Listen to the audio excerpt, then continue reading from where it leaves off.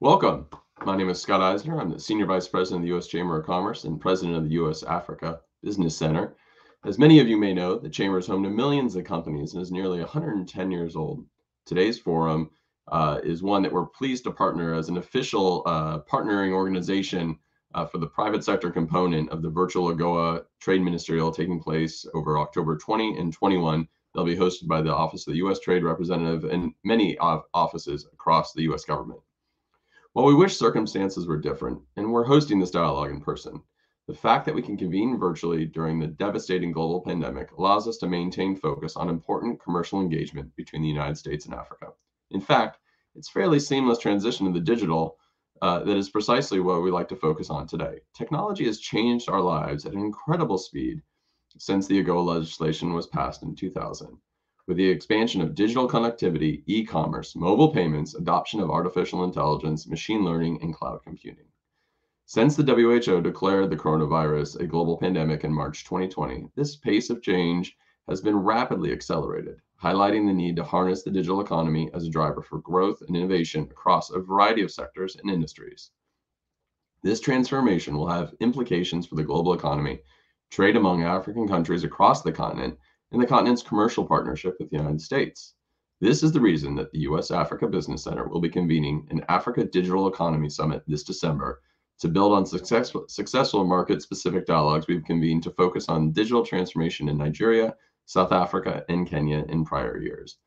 This shift to a continental focus for our Digital Economy Summit also takes into account the next steps for the implementation of the African Continental Free Trade Area, which initiated trading in June as African leaders prepared to undertake negotiations on e-commerce and other critical service trade issues in upcoming talks. It also aligns with our engagement with the AFCFTA Secretariat and our advocacy to the Biden administration. Positive steps certainly have been taken to engage the continent, including President Biden's remarks at the African Union Summit in February, the impact that several senior administration officials have made while traveling to the continent in the past number of months, and this past week's meeting between President Biden and President Kenyatta of Kenya. The conversations are only in the beginning.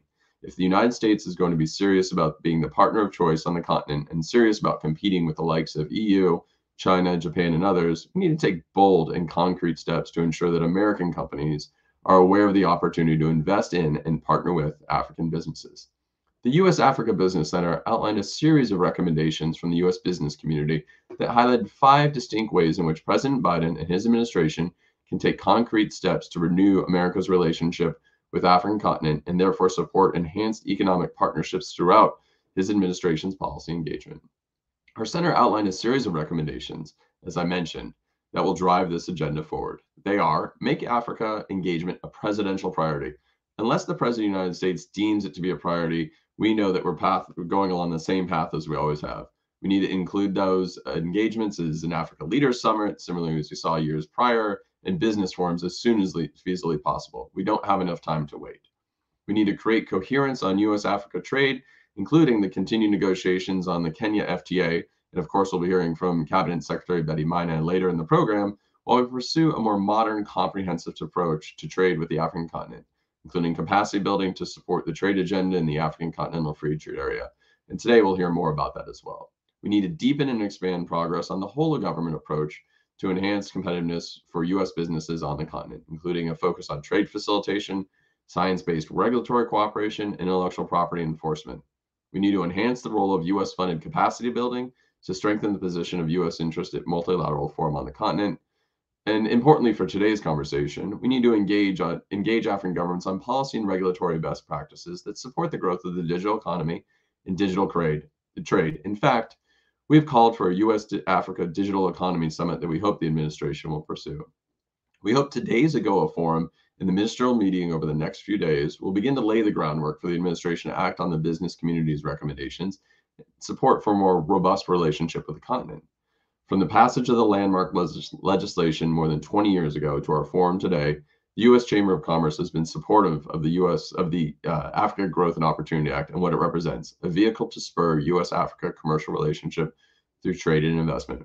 This forum is entitled Leveraging New Pathways to Trade, Enabling the Digital Economy, because we believe it represents the next chapter, the ability to strategically build on the growing trade partnerships in emerging areas of trade will set a course for the future of the U.S. commercial relationship with the continent. And to help inaugurate this conversation, I'm pleased to recognize and welcome to the conversation today Diane Farrell, Acting Undersecretary for International Trade at the U.S. Department of Commerce. She's an old friend of the Chambers, but more importantly, she's a strong advocate for what the business community can do abroad. She'll provide some welcome remarks and perhaps address some of the conversation points I addressed just a minute ago. Undersecretary Farrell, we invite you to bring greetings from the Department of Commerce and our government partners. Thank you. Well, thank you, Scott, for your introduction. And thanks to the U.S. Chamber of Commerce, U.S. Africa Business Center for hosting this event today. And a special thank you to our distinguished speakers. The topic of today's panel, leveraging new pathways, enabling the digital economy, has never been more relevant than it is today. COVID-19 has further accelerated the ongoing digital evolution in the United States, in countries across Africa and around the world. The fact that we are holding this event virtually, as is the AGOA Ministerial, highlights this reality quite clearly. The digital economy is one of our key priority sectors around the world, especially in Africa, for the Biden-Harris administration and for the Department of Commerce as well. We are devoting resources toward better understanding how the sector is evolving and how we collaborate with like-minded partners from the United States and abroad to positively impact this process of change. Ultimately, we aspire to an open, interoperable, reliable, and secure digital ecosystem that can serve as a driver of growth in the United States and across the African continent, and we hope to be trusted advisors and partners. The digital economy is a broad term, and it means many different things to many different people. It certainly includes digital infrastructure, such as mobile operator networks and fiber optic cables. There are areas where we have seen significant movement, including Google's announcement earlier this month of plans to invest $1 billion over 5 years in African digital connectivity and startups. We also saw an agreement earlier this year between Africell and the government of Angola for the former to build out the country's newest mobile network. This effort was supported by the U.S. government in Washington and at the embassy in Luanda through the Department of Commerce's advocacy process, which assists U.S. companies competing for foreign government contracts. The success highlights the critical work that we do to encourage the use of trusted vendors and support mutually beneficial commercial partnerships in the African digital ecosystem. The digital economy also refers to innovations in digital startups and fintech, such as mobile money, an innovation that was pioneered on the African continent through the likes of M-Pesa. At its broadest sense, digital economy refers to every sector impacted by digital technologies and services, which includes almost all aspects of our economies. We are also in a period of significant change as it relates to the nature of U.S. Africa and intra-Africa trade and investment. We witnessed the beginning of Phase 1 trade under the African Continental Free Trade Area, or AFCFTA, in January of 2021. And that is being implemented, and as that is being implemented, the African Union Commission, its member states, and the AFCFTA Secretariat are working to negotiate an e-commerce chapter. Additionally, as we approach 2025, when the current AGOA authorization expires, there is significant discussion over how the U.S.-Africa trade relationship can adapt and build upon AGOA. The importance of the digital economy is clearer than ever, and its nexus with AGOA, the AFCFTA, and other developments present many questions as to how it can and should evolve, and the roles for private and public actors in its evolution. I am particularly excited to hear the thoughts of the distinguished speakers during this event, who are themselves thought leaders and expert practitioners in this space. Thank you again for the invitation to speak today. I greatly look forward to the upcoming conversation. Well, many thanks, Diane. It's always great to have your support and your engagement. We're going to now shift the conversation a little bit. I believe that we're going to be having Minister Isa Ali Ibrahim Patami join us in just a moment, although there may be some changes in that lineup due to some travel challenges on the continent, which I'm sure we can all appreciate and really long for into the future when we can travel more broadly again. But I do want to highlight a December 2020 Wall Street Journal article that forecasts that by 2024, e-commerce could represent as much as a quarter of all global retail. By any measure, that represents a significant disruptor for economic activity around the world and a key driver for the digital age. Earlier this year, Visa published a study on e-commerce in sub-Saharan Africa that showed e-commerce growth did grow by a dizzying 42% year over year from 2019 to 20. The report also suggests the region is poised to outgrow other regions, driven by the strength of South Africa, Nigeria, Kenya, as the region's market leaders in e-commerce. I'm now pleased to recognize what I believe is Dr. Femi Adole, who will be representing the government of Nigeria and the Ministry of Communications and Digital Economy on behalf of the minister, who unfortunately at the last minute was forced to travel. So I will now turn over the platform to you, Doctor. Thank you so much. Thank you. I bring you warm greetings from the minister, who unfortunately can't be here because of a trip, like Scott just said. He really wanted to participate, but he sends his apologies and asked me to stand in for him. So I'll just go ahead to read his speech, and then I'll take whatever comments you have back to the minister.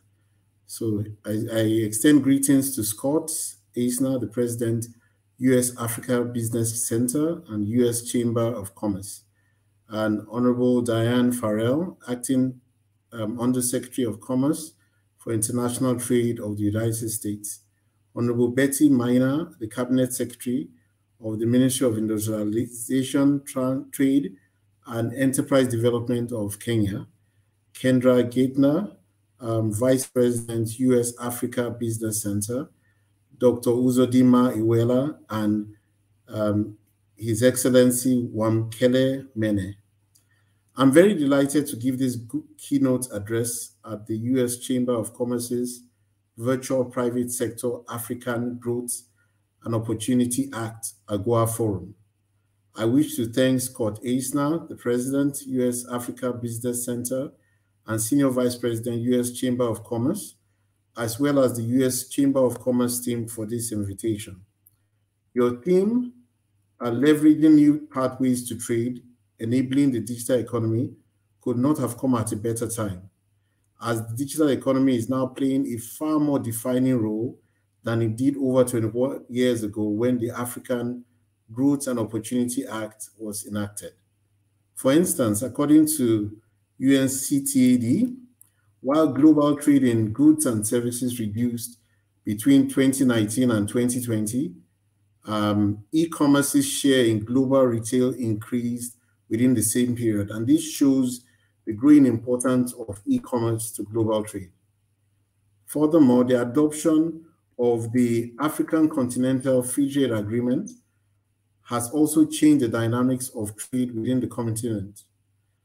As the digital economy champion for FTA in Nigeria, I'm coordinating efforts to ensure that digital services and tools serve as the main driver for the agreement. In Nigeria, we've experienced the impact of the digital economy. For example, the ICT sector played an important role in enabling us to exit recession in the fourth quarter of 2020, as the sector was the fastest growing sector with the growth rate of 14.70% in that quarter. The sector also contributed 17.98% to the gross domestic product of Nigeria in the second quarter of 2021. This has been its highest ever contribution.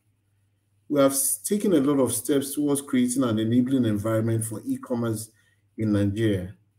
For the purpose of today's event and due to time constraints, I will touch on a few, and these are: first one is creating the right policy environment.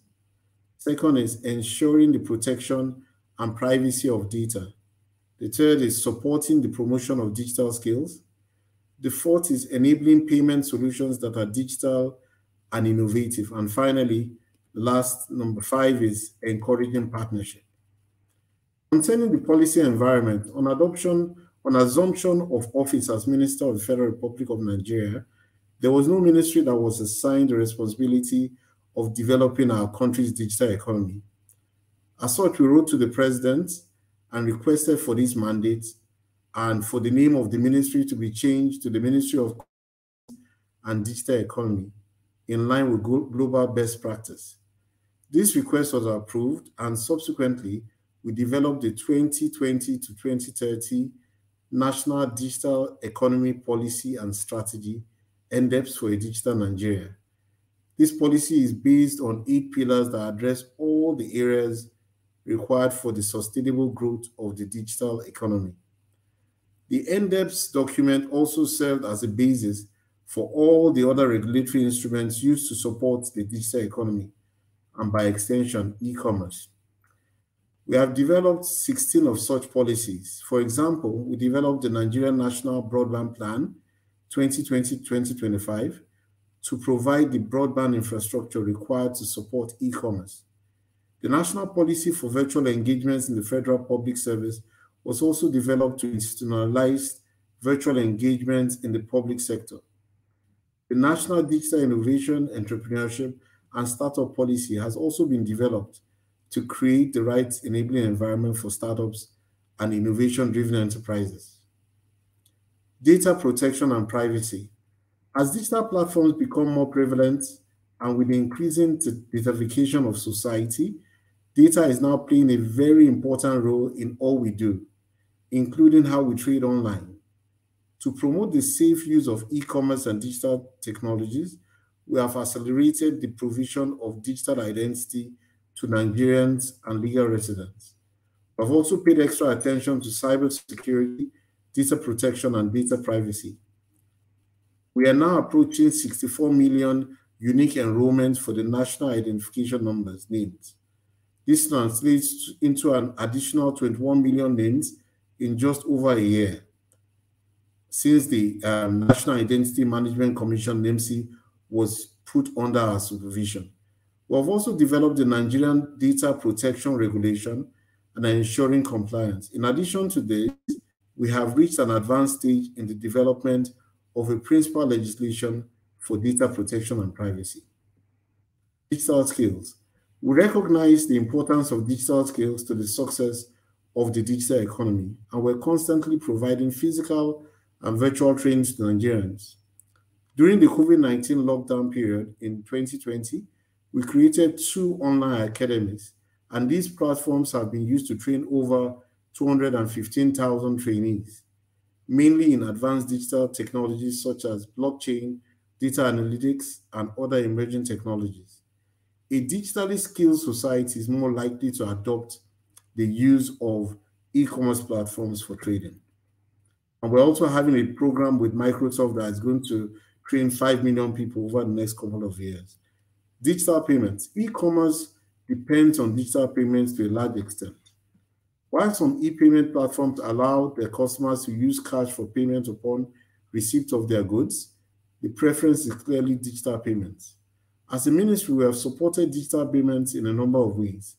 For example, most payments either utilize mobile applications or unstructured supplementary service data, USSD. All these ride on telecommunication networks, so there needs to be a synergy between the banks and the mobile network operators. We encourage this synergy and have also stepped in when there has been some friction between both parties. Also, as part of the implementation of the broadband plan, we're supporting activities that will reduce the average cost of data and the cost of mobile devices. We are also on committees with relevant public institutions such as the Central Bank of Nigeria and submit our input and comments from time to time for policies that can affect the growth of Nigeria's digital economy. Lastly, encouraging partnerships. Development of Nigeria's digital economy requires strategic partnerships. Since I became the minister responsible for the sector, I have promoted partnerships between the parastatals under my supervision, with other relevant agencies, the private sector, developmental agencies, non-governmental organizations, and international organizations like U.S. Chamber of Commerce, among others. The partnership with the digital last-mile logistic providers has greatly supported e-commerce in Nigeria through the delivery of products to customers. We always seek to create a win-win scenario for all parties concerned, and we look forward to greater partnerships in the future. In conclusion, I would like to say that we look forward to partnering with the Chamber's AGOA Forum with respect to our digital economy. Once again, I thank you for the invitation and kind attention. I also wish you a very successful forum. Thank you.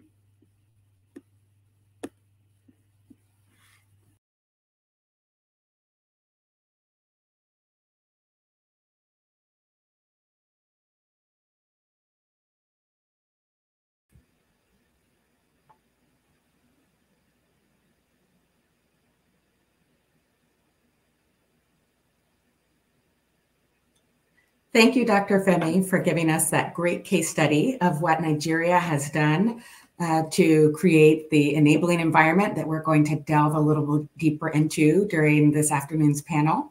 It really is an opportunity to connect the statistics and the data that Scott Eisner shared and the case study that Dr. Femi shared, to be able to dive deeper into this subject and how e-commerce can be an accelerator, not just for growth, but how we can expand cross-border trade and trade through AGOA.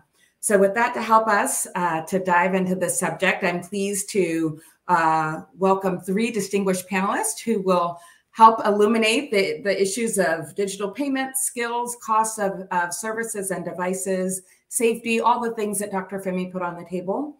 Pleased to be joined by Kuseni Dlamini, who is the chairman of Massmart, Bohani Lungwane, who is the managing director and group head of sales, trade, and working capital for APSA Group, and Matt Davies, who's the vice president for sales for the Middle East, Indian subcontinent, and Africa for FedEx Express.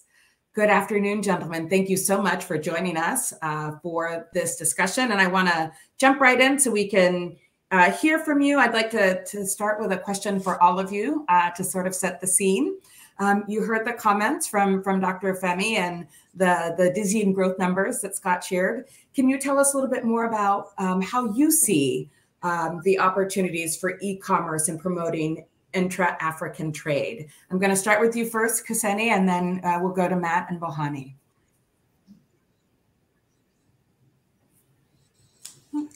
Kuseni, I'm afraid that we're not hearing you. Now we know it's a virtual forum if there's a tech challenge. Do you want to try again? Good morning to colleagues in the US and in the Northern Hemisphere, and good afternoon to colleagues in the Southern Hemisphere in Africa. It's a great pleasure and privilege to be part of this session. I represent Massmart as the chairman of the board of Massmart. We operate across 13 sub-Saharan countries. We've got 400 in 11 stores, and we employ over 40,000 associates across Africa. We really see the digitalization opportunity as a golden moment for us to serve our customers better and to also improve in terms of convenience and efficiency.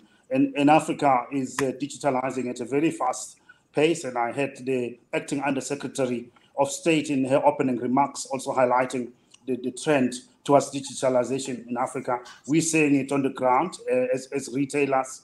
Last year, for example, we saw about 90% increase in our e-commerce sales during 2020, which was marked by the lockdowns that we were living through. And we see digitalization as a unique opportunity for us as traditional retailers to be able to expand our businesses and even offer goods that may not necessarily be on our shelves. By adopting digital tools, I believe that traditional retailers can leverage their network of customers and suppliers.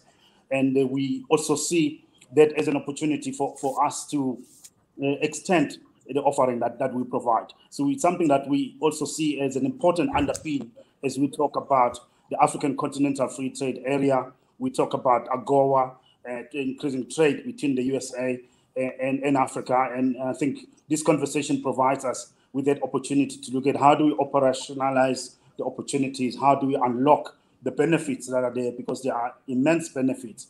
And I believe that digitalization certainly is a new pathway that will help Africa trade its way out of poverty, out of underdevelopment, and modernize its economies. Much of retail across Africa is largely informal. We don't see that as a problem as Massmart. We see it as an opportunity for us to be a catalyst in the modernization and formalization of retail, and by so doing, contribute to making sure that you've got resilient supply chains, resilient local economies that employ locals. In all the countries where we operate in Africa, we seek to source goods and services from local suppliers. More than 95% of the associates that we employ in every African country are locals. We spend resources and time in training talent so that we've got talent that is local, but also part of a global business such as Massmart. We are very pleased to be part of the Walmart family. And across the world, we see customers embracing e-commerce, and being part of Walmart, we are able to learn best practices from different parts of the world and bring them to Africa and assist in improving our offering here. I'll pause for now there. Thank you. No, thank you, Kuseni. You gave us a lot to work with. And I think it's a great segue to Matt, because you talked about engaging local companies and SMEs. So Matt, can you tell us a little about the opportunities that you see for intra-African trade through e-commerce? Well, yeah, look, first of all, thank you for the opportunity to join this esteemed panel. And representing FedEx is a wonderful opportunity for me because, e-commerce is really at the heart of FedEx's strategy and its future. And particularly, living here in what we call the MESA region, which is Middle East, India, and Africa, it's just amazing. And Africa in particular is one of those, the sort of last bastions of business and opportunity in the FedEx world that we're really looking to take opportunities over the coming years. But clearly, e-commerce has brought a sea change in the profile of global trade, and that's been exacerbated, of course, by the pandemic. And it's created a whole series of opportunities as well as issues for governments and companies. But the point of e-commerce really provides opportunities, particularly in the micro, small, and medium-sized enterprises. And that's where the opportunity for FedEx really comes a lot. And although we're a very, very large company, a large proportion of our business does come from that segment. And e-commerce is really opening up opportunities that may not have happened previously in the past, and particularly on the continent of Africa. So the delivery market in the e-commerce is really marked by a high level of competition and incentivize market players to innovate and become different and separate from the competition. And that's something that FedEx have done really well. One of the things, the opportunity for us with e-commerce has been for our team members and operations, including things like computer-assisted vehicles, artificial intelligence, robotics, and drones. And that's going to be the new way of delivering e-commerce as time goes by. Just as an example, Kendra, we talk about what we've done in Johannesburg, and we actually have just completed our first trial of our electric delivery vehicle in Johannesburg, and the result was extremely positive. So at the moment, we're now finalizing plans to introduce permanent electrical vehicles in our fleets in Johannesburg, which of course will likely lead on to other parts of Africa as well. So we really see that our innovation and the way and the customer that we're dealing with is really the great opportunities for growth. And innovation, new opportunities are going to be the heartfelt of are really the heart of what Africa's future is when it comes to global trade.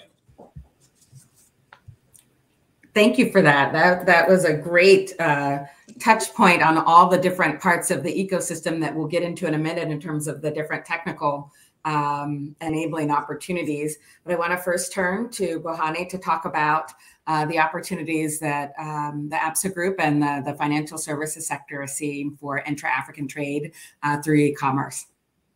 Thank you very much. It's a great pleasure to be with the esteemed panel today in this forum.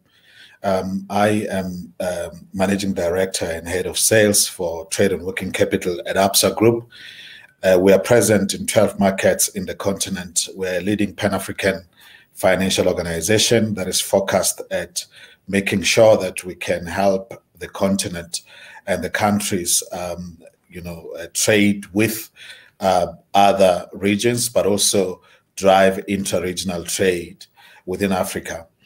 So we are really at the core phase of driving trade. And myself, as somebody that has been in trade finance for a long time, we're interacting with our customers as they start to think or as they're engaging with e-commerce. I suppose from, I just want to take it back a little bit in terms of saying, if you imagine a trader that is in Mozambique, in the southern part of the continent, whose access to customers could have simply just been walk-in customers that walk into their stall. The advent of e-commerce, and what e-commerce means is that it starts to give them an opportunity for a bigger market, because all of a sudden it creates a platform through which suppliers and buyers can actually meet without necessarily having to physically, move. And I think it's a very important aspect of what e-commerce means for intra-Africa trade.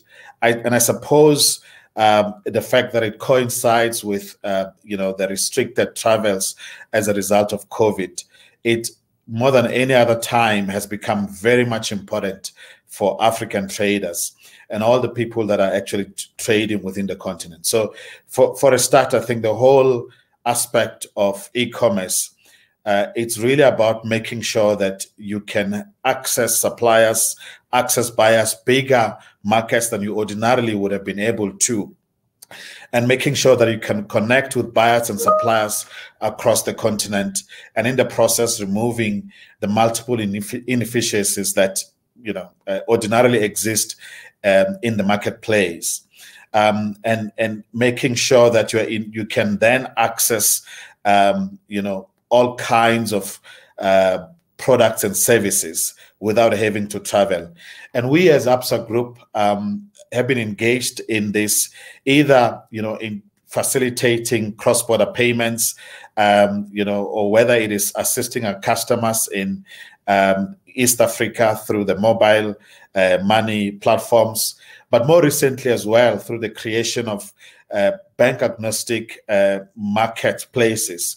And we're working on stuff like that, even in our markets, in markets like Ghana, to make sure that our customers can access a wide range of suppliers and a wide range of buyers without having to move. It's a very important aspect. I think the kind of growth that gets opened up for our customers, it's actually exponential. So it's a very important aspect, and there's a lot of engagement that we are seeing. And I think if you look at also what this means from an intra-Africa trade perspective in the context of the Africa Continental Free Trade Area Agreement, is that we would need to make sure that the market is accessible not just to the big local, large local corporates or multinationals, but it's accessible to SMEs as well, where as banks, we know that that's where the biggest deficit in terms of trade finance exists.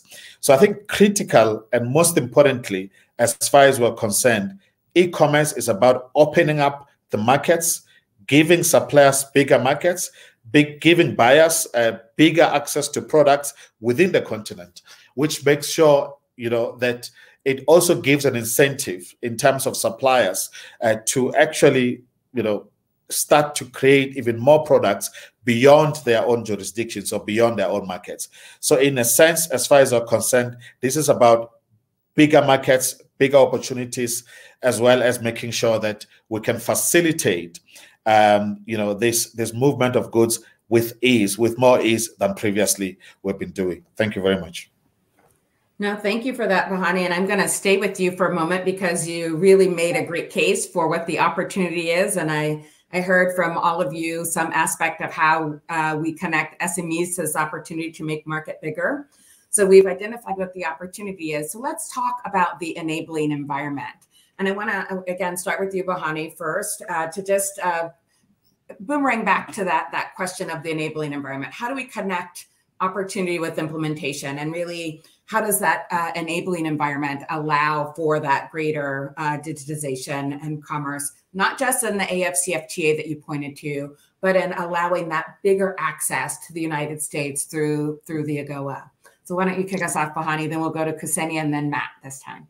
Thank you very much, Kendra. There are a number of, I suppose, factors that are quite important to make sure that we can create an enabling environment as far as digitization and e-commerce are concerned. The first one, I think, it's the regulatory framework. It's ensuring that we can create a standardized regulatory framework that ensures that whether I am, part of a marketplace in South Africa, in Zambia, or in Kenya, or anywhere in the continent, the standards are still the same in terms of the regulatory framework. And I think one of the most important things, therefore, in this regard, it's how the Continental Free Trade Agreement is aimed at standardizing the regulatory framework.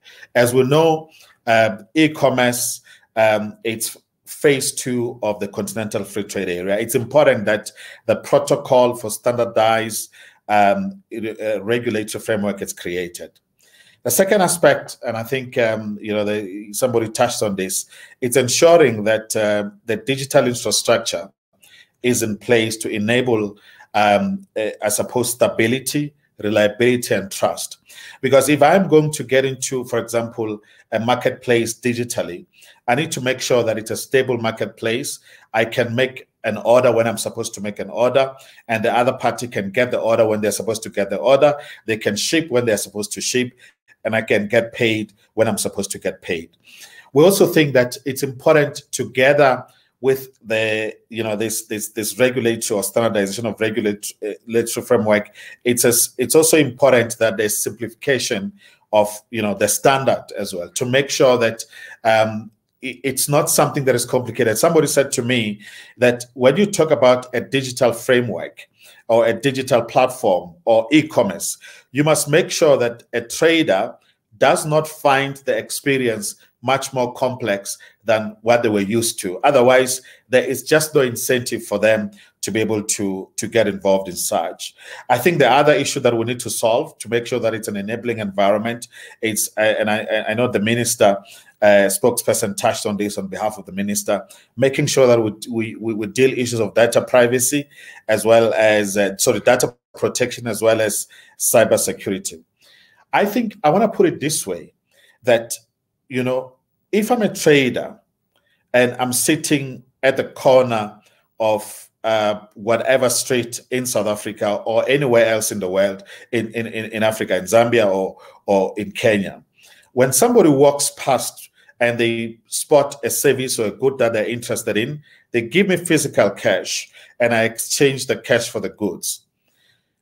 I get instantaneous value at exactly the time I exchange the value. Now, it's important that the digital platforms and the marketplaces that are digital make sure that I can actually access payments instantaneously. So one of the enabling factors for me would be creating a situation or a scenario where traders are able to access their cash when they're supposed to access cash. So in my view, if we're able to sort out these issues, then I think we create an enabling environment that ensures digitization and e-commerce. And in closure, let me say, I think it's quite encouraging that as part of the Continental Free Trade Agreement, a whole lot of these things that we've been speaking about or that I've addressed are actually encapsulated and are captured as part of the free trade area. And it will be interesting to see how that progress on implementation accelerates, because it's critical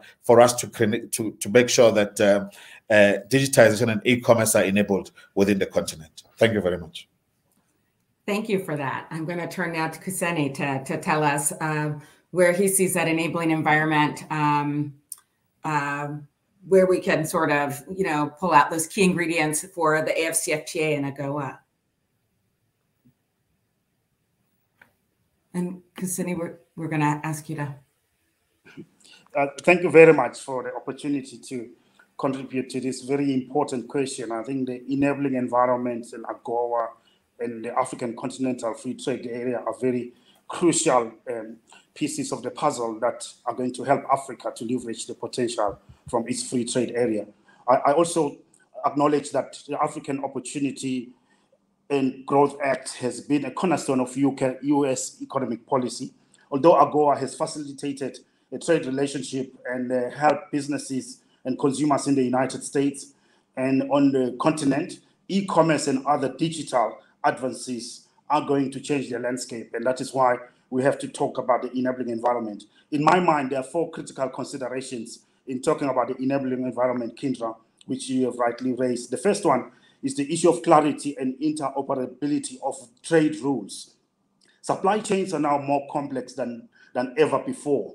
They are incorporating a variety of fulfillment models. We're seeing faster transactions. We're seeing new sellers entering the fray, shippers and importers interacting with each other. It is therefore very important to have very clear and consistent rules on how governments approach these new models and ensure a level playing field in order to reduce risk in whatever process is underway, especially at the border. Where possible, cross-border standardization among governments needs to be attended to because it can assist in giving businesses more certainty to expand and grow their footprints. The second part or point that I want to highlight is that digital needs physical infrastructure. While we tend to talk about e-commerce in the purely digital sense, behind the scenes, it has to be underpinned by hard and efficient infrastructure, which is critical, if not indispensable, to its success. Supply chain optimization remains a very significant challenge across many parts of Africa. Much of the urban growth that we see across the continent is largely informal and uncontrolled, which then puts considerable strain on delivering products and services with underdeveloped infrastructure. Logistics facilitation from port of entry to last mile distribution is therefore very much part of the equation, and I dare say it can make or break an e-commerce strategy regardless of how great the product is. So in a nutshell, we have to go back to the basics and get our infrastructure right, especially the physical infrastructure. Of course, I cannot underplay the importance of the social infrastructure in investing in human capital and healthcare across the continent. And thirdly, the digitalization of government services is often under-indexed in discussions such as the one we're having today. When governments endorse the development of digital tools and support their deployment in key systems such as tax, customs, licensing and permitting, and public procurement, they can enhance efficiency of public administration. Digital transparency can also raise compliance standards and increase trust between small and medium enterprises, for example, and global firms, and thus facilitating the integration of more communities in the global supply chains of our times. And then the last point that I think is equally important is that of seller support. For many small and local businesses, selling products internationally or through e-commerce distribution models can look very different from their local operations. In addition, regulatory systems and compliance is often a key challenge. We therefore need to consider briefings that are targeted to small businesses on trading compliance requirements under AGOA or the African Continental Free Trade Area. I mean, for example, a specific area that's relevant to us as a retailer is that of food safety training for small and medium enterprises that want to be part and parcel of our supply chain. And if they don't meet our standards, we don't just chase them away. We say, how can we help you? You've set out an industrial engineering capability within our business with colleagues that are there to handhold suppliers that struggle to meet our standards so that they can be able to comply. So there's a lot that can be done to really enable small and medium enterprises and large enterprises to operationalize and actually take advantage of the African Continental Free Trade Area and also take advantage of the Africa Growth and Opportunity Act opportunities. Thank you. Thank you, Kuseni. I have a feeling that Matt would agree with quite a lot of what you put on the table. So let's turn to him and hear those key ingredients that he would identify for the enabling environment. Yeah, I think Kuseni probably read some of my speaking notes because he's really hit the nail on the head in some key areas. And but I'd like to sort of expand on that. I think there's one thing that resonated with me that Kuseni said, which is it really is about getting the basics right. So from a FedEx perspective, the one thing that we've observed globally as we've gone into different countries and expanded has been the importance of government enabling is through trade facilitation. Now, it helps all firms, no doubt, but the Organisation for Economic Cooperation and Development, the OECD, very famous organisation, has shown that improvements in trade facilitation environment benefit smaller firms more than the larger ones. And of course, the smaller, we've heard it a number of times today, the micro and the small to medium companies are the ones that are really going to benefit from e-commerce. So the trade facilitation reforms, they reduce, fixed and variable trade costs, helping the micro and small to mediums to not only become importers and exporters, but helping them, the ones that are already exporting and importing, to increase their volumes, open up new lanes, new countries, and different ways of doing things. One of the things in Africa is to lower the cost of logistics, and that increases international intra-Africa trade, especially within the African continental free trade area. Really important that the governments understand the role that they play in that. And trade facilitation reforms are a key ingredient that really need to accompany what we do on the physical logistics improvements, such as transportation infrastructure development. Another point that was raised earlier by both of my esteemed partners on this call. And look, infrastructure improvements are typically costly. We know that, and deficits present challenges to traders, to the customs modernisation, trade facilitation measurements. It all presents significant costs, but also, on the other hand, it drives significant value. So some of the key things that we look at FedEx to really help drive trade are things like the pre-arrival processing and having those systems in place. They're particularly going to help new exporters and importers. A separation of release of duty of taxes and the various value-added taxes or whatever they may be. There also needs to be a commercially meaningful de minimis level. De minimis being the value of the goods that you can import into a country at a duty-free or a very low tax rate. And we've seen countries that have a very high de minimis encourages trade, because it means that the trade essentially can become free trade or minimal duties and tax involvement. And then, of course, the risk management procedures to facilitate trade reforms are critical, and they have the power to improve cost, speed, and security for cross-border trade. These are all things that FedEx have experienced around the globe as we've expanded in our nearly 50 years. But I really think trade facilitation is going to be one of the key drivers that the governments can help to enable e-commerce within the continent of Africa. Thank you for that, Matt. I want to stay with you actually and ask you to dive down a little bit deeper into that. I appreciate that you acknowledge the key component of the physical infrastructure for all of that. And I thank you all for raising that, because I do think that is as a critical enabler. But I want to drill down on the FedEx Express experience as an express retailer, because obviously you see the growth of e-commerce from a unique perspective. Can you tell us a little bit about that analysis, some of that broader logistics at large that you were just touching on? What is the analysis that you have in terms of the key requirements that you see for really truly unleashing that growth between our African partners and the United States for this sector? Is there anything within that sort of mix that you would prioritize, or how would you tackle that? I think there's a couple of, one key thing. Yeah, look, there's one key thing I think, which is we've noticed that it's been critical in terms of that, and that is the role of the of postal regulation in Africa. Delivery of small parcels, fueled by e-commerce growth. What has seen has happened is regulations come in local postal authorities, and they do make it difficult for companies like FedEx to really help enable, and they place a real a focus on the way things are defined, the way operations done, speed, and things like that as well. So we've even seen some governments propose very expansive regulations, try to create monopolies through the postal services, and then create their own delivery e-commerce networks, which is great, but they quite often don't have the expertise that a company like a FedEx does.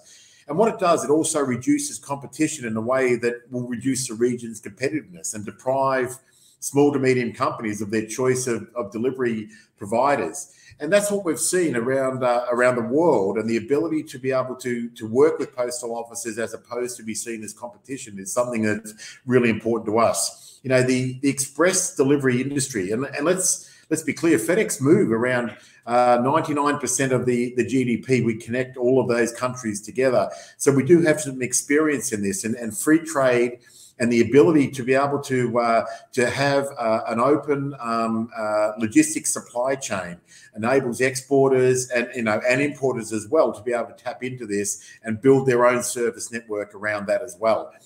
You know, clearly the ability to have a free run at an open market is one of the key success drivers that we've seen in e-commerce, and the explosion will continue on in the countries that continue to understand that the free trade and a free delivery, or not free in cost, but a free and open logistics network will provide. Well, thank you. And noted, not free on cost, but I think that you've really made a great case for what will really help actually physically move goods from place to place in a way that's meaningful for companies and for countries. May I come to you, Kuseni? Because I do think that there's a great correlation there, given that Massmart, and you touched on this, Massmart announced a bold strategy to expand e-commerce operations and to transform the online shopping experience in South Africa and the other markets where you operate. Can you tell us why it's really important for traditional retailers to take this step?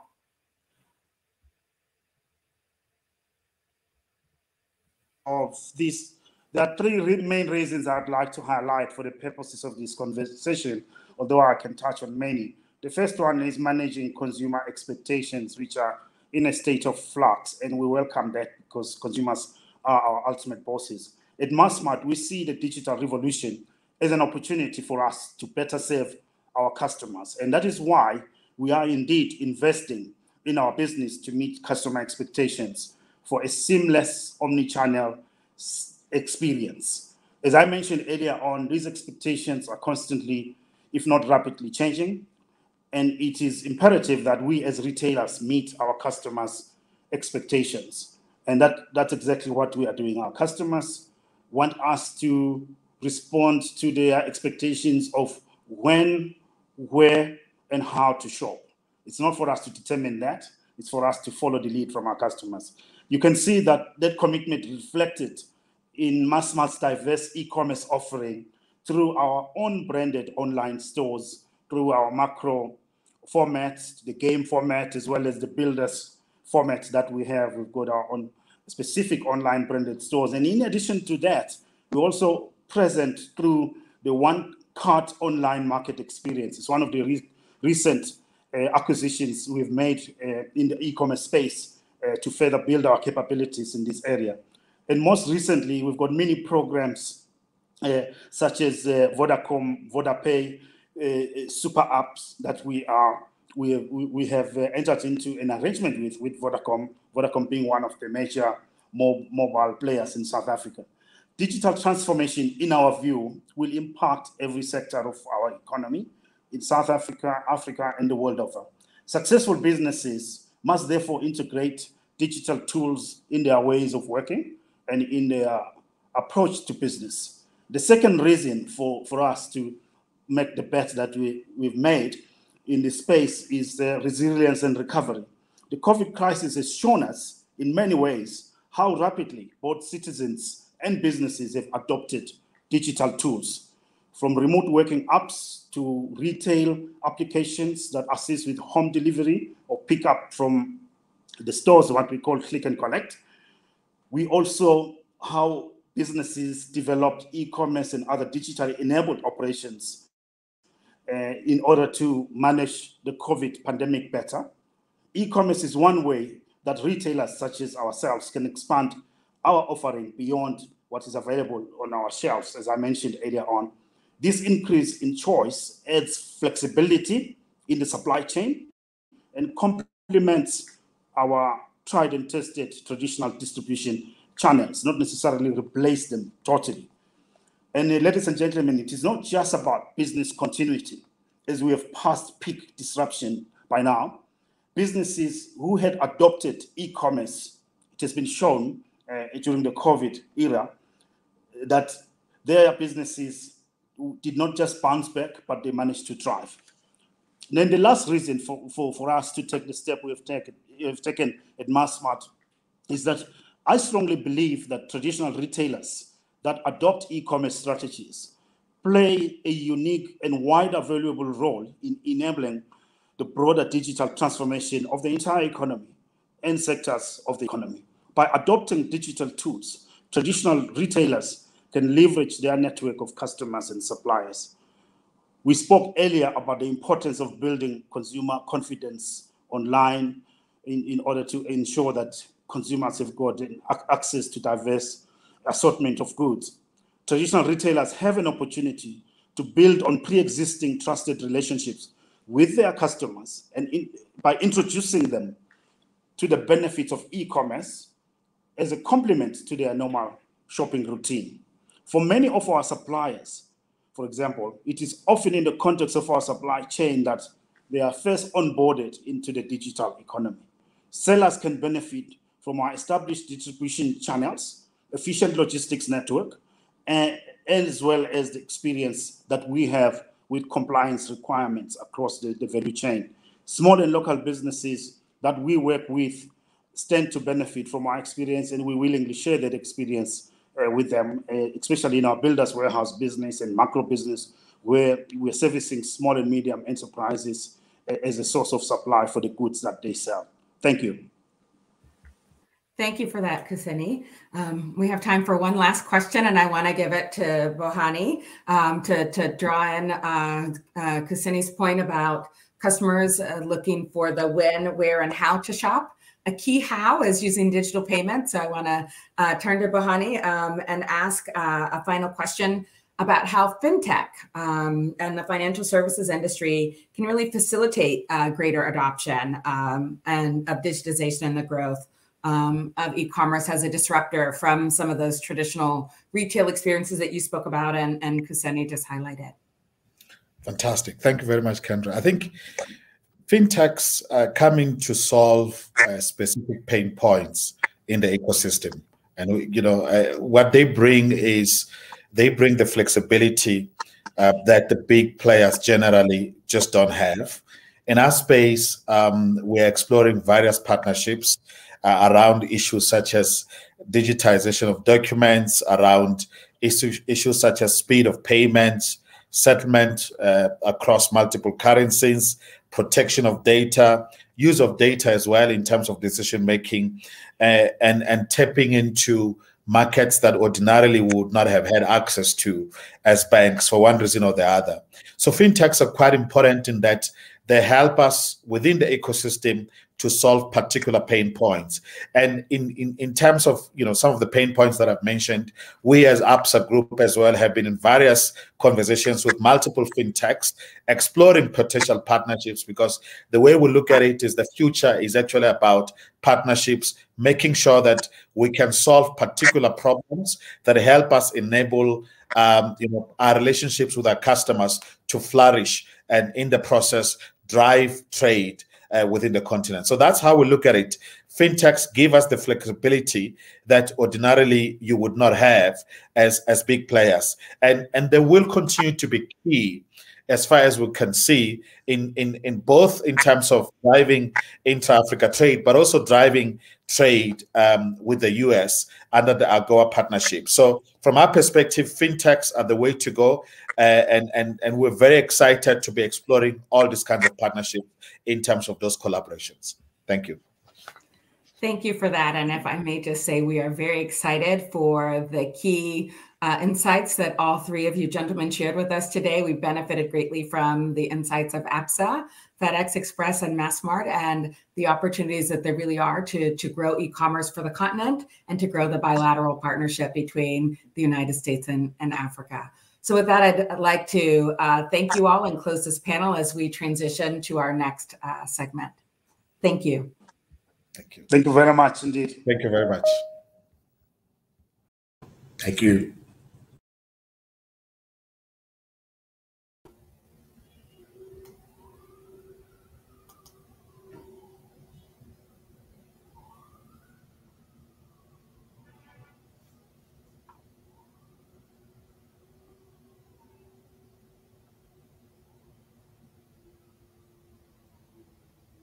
Scott, I'm sorry, you're muted.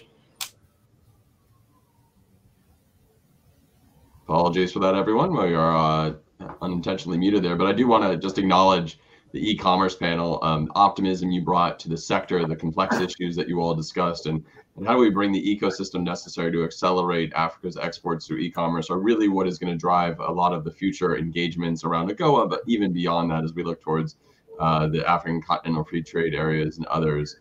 I'm pleased to continue the conversation with a thought leader, a friend of the Chamber, someone who I've been fortunate enough to know and learn from for over a decade now, and that is Cabinet Secretary Betty Maina, who leads the Ministry of Industrialization, Trade and Enterprise Development in Kenya, role she's held since February of 2020, throughout her career of public service, which is various roles, Trade Minister of Environment Ministries, as well as a decorated leadership in the private sector, and really a strong advocate for the Kenyan private sector over a number of years. And we're pleased to work with her in collaboration of strengthening the relationship that we have with Kenya today. We were pleased to host CS Maina, President Kenyatta, and other leaders at the Chamber in February of 2020 to be the platform for President Kenyatta's announcement for his intention to pursue a free trade agreement with the United States, and hopefully something we'll hear a lot more about in the coming days and weeks ahead. The Chamber remains committed to and advocates that USTR resume these talks quickly. We know there's a lot of businesses that are actively looking at the Kenyan market, and the Kenya FTA with the United States is going to be a critical component of that. Kenya seeks the same for its private sector as they want to open new opportunities for Kenyan businesses to export and continue to be a leader around the AGOA export market, such as they are today.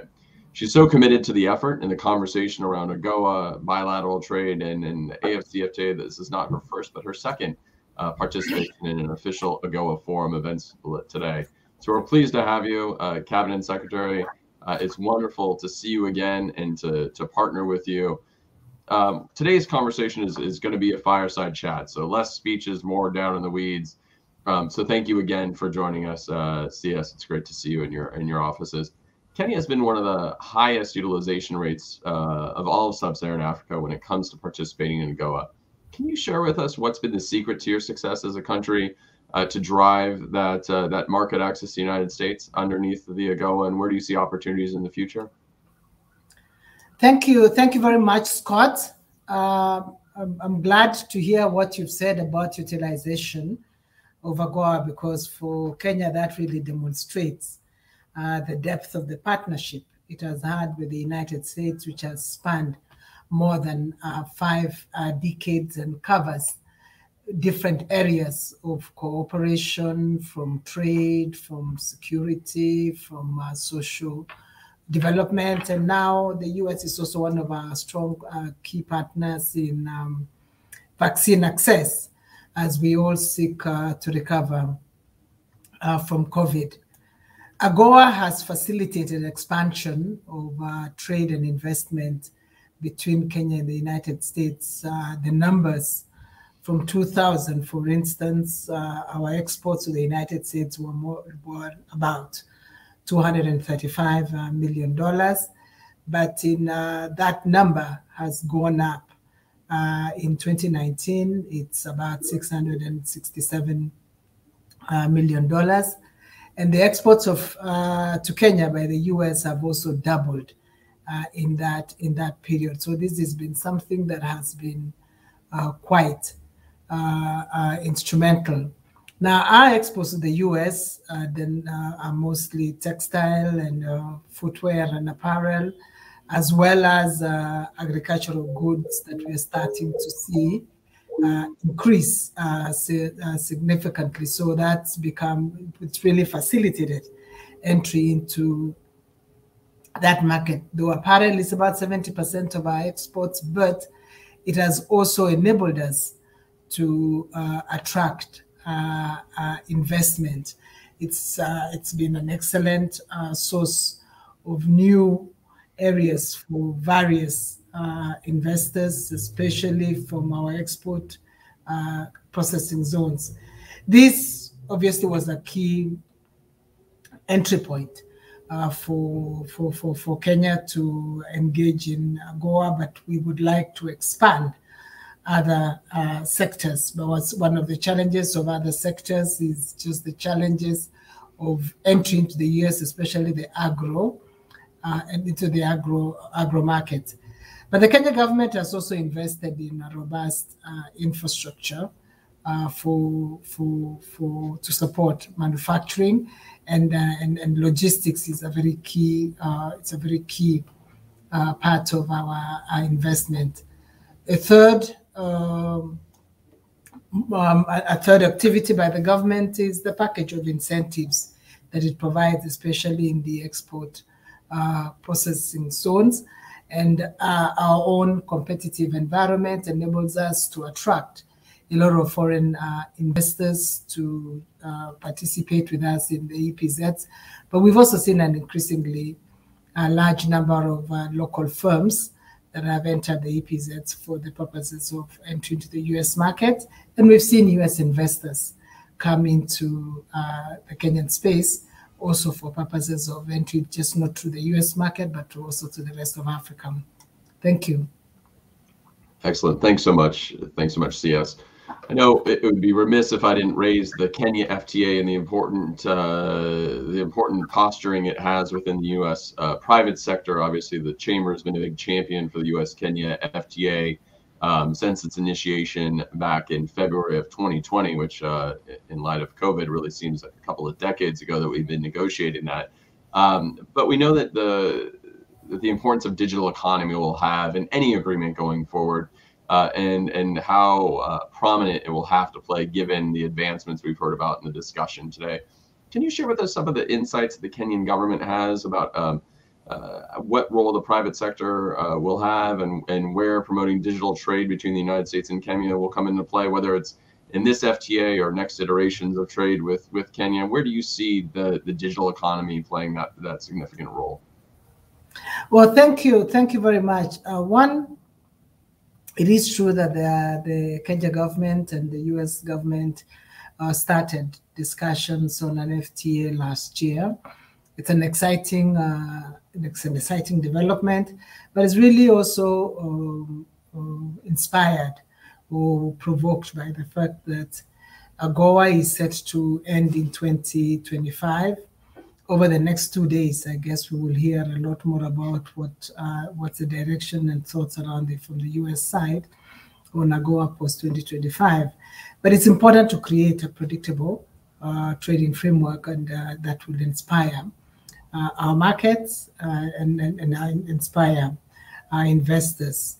Now, in the context of the FTA, we expect that digital and the digital trade will form part and parcel of our conversations.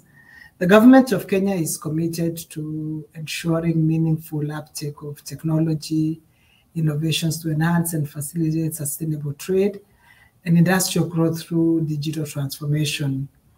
We continue to provide leadership in the ICT sector in Africa and the world through utilization of digital trade, including the transformation that technological advancements have made possible for the entertainment, business, agribusiness, manufacturing, distribution, and logistics. And I'm actually quite glad that this is coming at the end of the panel on e-commerce. The government is spearheading reforms and implementing measures to create a more conducive and vibrant environment for the private sector for digital trade to flourish. Among some of these reforms includes the development of a digital economy blueprint in 2019, and the blueprint has 5 pillars, which is digital government, and to date, the Kenya government has more than 200 digitized services offered through our Huduma centers countrywide, as well as an online government services platform we call eCitizen. These platforms offer one-stop access to essential services such as applying for passports or national identification cards and registration of business, births, or deaths. We also have e-government services in filing of tax returns, land registries, court procedures, and rulings and public service records. Second pillar is on digital business, which is developing a robust marketplace for digital trade and digital financial services. A third is the infrastructure, which is the availability of affordable and accessible, resilient, and reliable infrastructure. And the fourth one is on innovation and driven entrepreneurship, and really supporting a lot of our tech-based startups. And then fifthly is building on digital skills and values and education and training to enable much better skill base. We've also launched a national ICT policy, which focuses on requirements for the design and development of acquisition, deployment, operation, and support of public and private ICT sectors. To support this, we've also launched a national broadband strategy, and we continue to invest in a broadband network and infrastructure around the country. Currently, Kenya has about 53.3% geographical coverage of mobile broadband, 3G and 4G, and 96.5% of our Kenyan population can access mobile broadband services, which is excellent for rollout of digitally enabled services and trade. And I'm sure that's basically the backdrop that will support digital services and digital and basically digital trade and digital government. We also have, on the domestic level, the government has developed programs to support the private sector, including SMEs, to facilitate uptake of technologies, while also supporting the trade and investment sectors with technical and financial support to implement sustainable industrialization strategies. And the private sector, our telco company, for instance, like Safaricom, is really expanding how it can offer more and more services to businesses digitally. So we want to ensure that our country can achieve that global goal of ensuring that Kenya and the wider East African region can engage in sustainable business practices by giving more attention to green businesses, including technological innovations that drive manufacturing, energy production, supply and consumption, and agri business. So we want to build back better after COVID, but we believe that the digital way and the tech way is the way to go.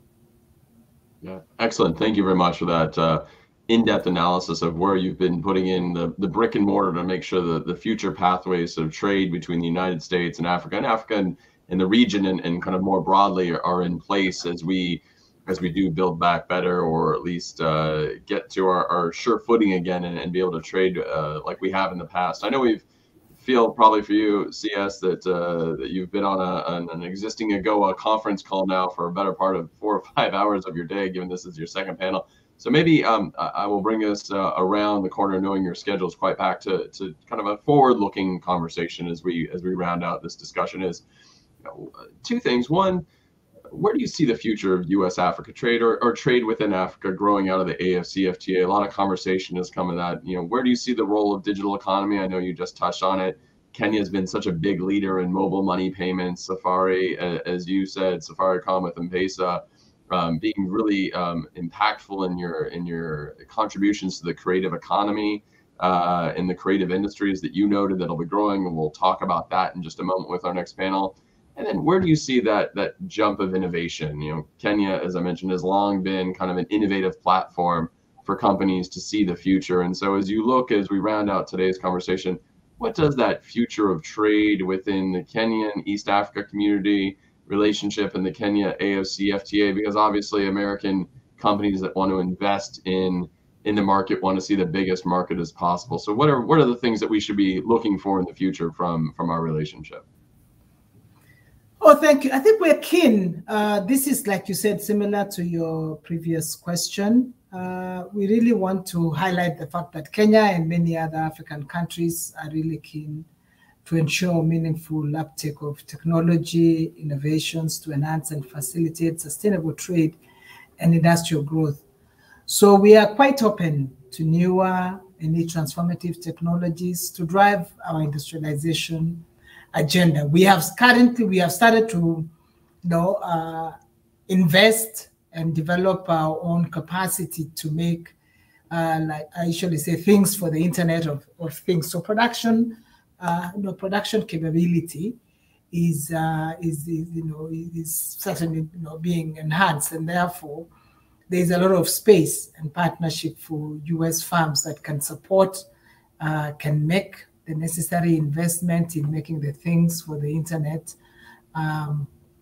of Things, and even working with our tech startups. So in our view, so even the FTA that we are negotiating we have the ambition of using that to be able to build up our own capacity to produce and produce the goods that will fire, and also to just innovate the services. We've been quite, I think you've mentioned that, but on things like mobile money and other related services, Kenya has been at the forefront of that, and using the platforms like of our telcos. There's been a lot of expansion of many other services. I was reading in the paper today that you actually rarely have to go through to an ATM these days to just collect money, because it's possible to transact and to handle a lot of your account just on your mobile, by phone. But the nice thing about it is that it actually has expanded services, so it's also possible to transact with strangers across the country without necessarily having to meet them, because they've been digitally enabled. So if we can now support the growth of these services with more manufacturing of the related products, that would be a good opportunity. And the U.S. industries can therefore partner with African governments in developing the ICT and R&D infrastructure, but also in the development and at least customizing a lot of the services to the African market, and also in being able to expand their services in the context of the Africa Continental Free Trade Area. Excellent. Well, Cabinet Secretary, it's been a pleasure to join you for today's conversation. Thank you for your long friendship with the Chamber, from your previous role supporting the Kenyan private sector to now supporting a kind of a broader reach of the Kenyan government into enticing new investments into the Kenyan market, as it looks to be a hub for American companies and companies globally. I think where we sit today is a really exciting time to partner and grow with the Kenyan market. The Chamber is and will for a long time be a friend and an ally of the Kenyan private sector, with working with our AmChams and of yours, and with KEPSA and the Kenyan Chamber of Commerce and others. If we can get this Kenya FTA started again, and I hope friends of USTR are listening, it is a priority for the private sector, the business community. I know we've seen great bipartisan support across Congress for a deal to get restarted and moving forward. So we'll continue to press our friends and our allies and partners in the U.S. government. I know you'll do the same on your side. We really do value the moments you spent with us today. So thank you. Thank you.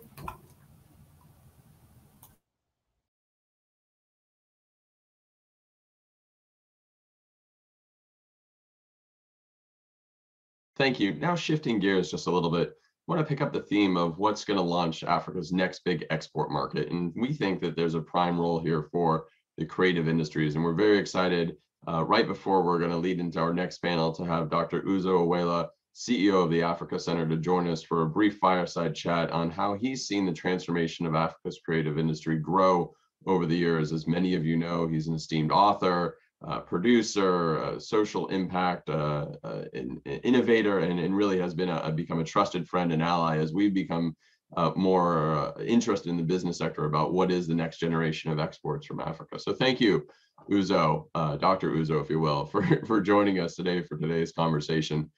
as I mentioned, the creative industry has seen a huge explosion over the years across the continent, whether it be in Nollywood, through what the Nigerian film industry has seen. You've seen, obviously, the rise of record labels of Maven and Don Jazzy, which we'll hear from in just a little while on the panel. And you've seen, obviously, South Africa's production industry grow, and we'll hear a little bit about that as well, and UNESCO and the AU are deeming this year the Africa Year of Heritage. So, Uzo, where do you see the role of African exports from a creative angle coming into the world stage, and how does that really change the way that we perceive the opportunities on the continent? Well, first, Scott, I just want to say thanks for having me here, and it's always good to see you. Hopefully, see you soon in person when we can. But on the idea of creative industries, I think there are a couple of things to think about, and the first is to go back and recognize just how influential the African continent and the diaspora has been just in the formation of creativity, but also in the creative industries from the very beginning. Like whether we're talking about music, whether we're talking about literature, whether we're talking about film, from the time that the continent has been interacting with the wider world, we have had a profound influence on the way we push culture out into the world and the way that people use culture to represent who we are as the various peoples we are in this world. So I think it's important to start from that and then to think about what's happening now, right, within that as an evolution from, well, before the contribution wasn't as acknowledged to now, it's acknowledged both in the sense that people are saying, look, these are the antecedents of so much creativity, but also then in a commercial way, which is allowing people to actually gain value from the work that they're doing as opposed to being passed over in that sense. And so, when I think about it in that way, I mean, like there's, I'm pretty pleased with that evolution. I'm pretty positive about where things are going because I think it will only grow as more young Africans on the continent and in the diaspora recognize not only the extent of their creative power, but also the economic power associated with that. And as the wider world comes to understand that. And you mentioned a couple of things. You mentioned Don Jazzy and Maven Records, for example, as music labels from Nigeria. There are others across the continent. You mentioned the film industries. And if you look at some of the major corporations, whether you're talking about things like Afrexim Bank on the continent investing a huge amount of money in African creativity in the film, music sectors, or you're looking at the Netflix, which I think is small at this point in time, but I'm sure everyone's seen that whole competition that they've announced, $75,000 to African continentally based creatives. There's an acknowledgement, and I'm just going to tweak Netflix a little bit because they can do a lot more. They should do a lot more, especially considering the amount of talent. But there is an acknowledgement that, like, look, there's a whole generation of creative talents, and it's not just the talent; it's the ideas and the ability. I think that's being acknowledged, and that people will see will only grow. I mean, the other day I was on a plane because I guess we do that now. And I can't remember, it was a Nollywood film that I watched. And I was just struck because it's like, you're 20, 30 years in now, and you look at the quality of the film, the quality of the acting, like the subject matters, again, like it was kind of like one of those like bro comedy flicks, like a bro crime comedy, which I don't think you would have necessarily seen even 10 years ago. But that's all about conversation. It's about connection. And again, production value is about like having the tools, having the investment, but also the fact that it's becoming cheaper to make really high quality things that allows more people to take part in the creative economies. And that's only a positive. I mean, all you need these days is an iPhone and a decent script, and you can produce a pretty well quality, film that you can upload in minutes and have the world see and really enjoy. It's been terrific to see that evolution from what looked like a beta cam to where we are today. Right. It's very true. I mean, and even just like think about like, renowned filmmakers like Steven Soderbergh. I think that film High Flying Bird was shot entirely on an iPhone, right? Or on iPhones. The film Tangerine was shot on iPhones. And think about what people are looking at when they see that and doing that on the continent, and then doing it with also equipment that's more expensive. I'm not saying that like it should be iPhone-based production only, but I'm just saying what you're able to do now and how you're able to impact both economically and also, in terms of putting your ideas and your stories out into the world is really amazing with the tools that we have. Yeah, and through the Africa Center, you've done an amazing job of raising the visibility of African cultural, the impact of diaspora in the United States, and how much of an amazing positive influence over centuries, really, that has become on society. What more do you think can be done from a U.S. perspective to incentivize the growth of the creative industries as a means to sharing news stories to whether it's in the United States, but globally, but in the context of this conversation around AGOA and increasing trade lanes between the United States and the continent. What more could be done perhaps from a US perspective to incentivize, investors to look at Africa as an opportunity for the creative industry's growth? Sure. And, I think the creative industries are always tricky, Scott, because people tend to think of them as like that fluffy stuff over there. But I think first and foremost, what you are doing and what some other folks are doing, I think, really emphasizing this as a serious aspect of economic performance, right, and economic growth, I think is the first and foremost thing. When people get down to, and I come from the fluffier side of things, like I write novels, I wouldn't exactly say that I'm necessarily, the sort of like high-flying movie mogul or anything like that. But I think, there is a need to really get down to the commercial aspects of things and to show people that like $1 invested here is worth 10 earned later. And it's not just, on the money front in terms of like what you directly pull out of, whether it's, a record label or a production house or whatever. It's also on perception changing, right? Because $1 invested here might change someone's perception that equals $10 million invested later, or, 100, but whatever it is. And I'm just saying that has to be a part and parcel of our conversation and our calculation, that the reason why you invest in creative industries is not just because you're going to create immediate jobs, and it's not just because you're going to pull out money now, it's because you create an environment, and it's environment seeding, environment creating, world building, essentially, to use a creative term, that we have to be more cognizant of and more effective at as Africans and diasporic people.